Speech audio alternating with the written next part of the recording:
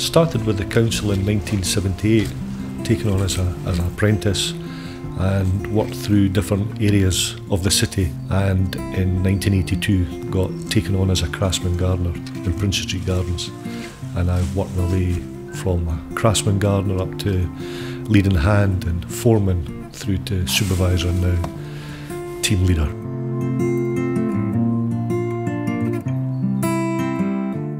From the mundane things of litter picking, sweeping the paths, grass cutting, it's edging, it's shrub pruning, rose pruning, the cultivation of the beds, and also a lot nowadays is the preparation for actual events coming in as well.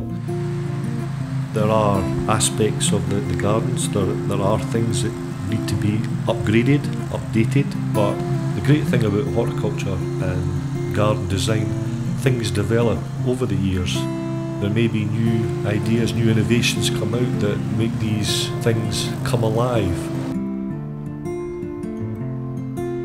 I don't think you can work somewhere and not have an affinity for what you're doing. From being an Edinburgh lad, being here as a kid and playing and coming and seeing shows in the gardens, come to the 4 o'clock with my mum and dad and seeing the cuckoo coming out, to actually be working here.